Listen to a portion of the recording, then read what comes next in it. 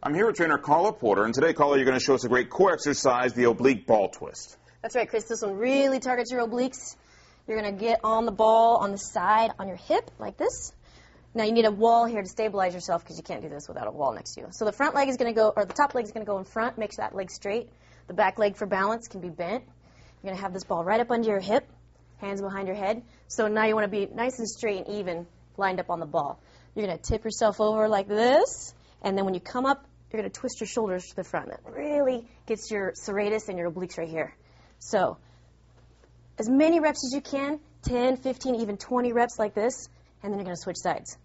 It's a really good one. Now, this is one that's going to leave you feeling it. How often can you do an exercise like this? Well, you know, whenever you have a sore muscle, you don't want to work it again until it's not sore anymore. So it depends on how long you're sore for. So at least a day or two? Yes, at least a day or two. All right. This one's for sure. All right. Trainer Carla Porter, thanks for your time. Anytime.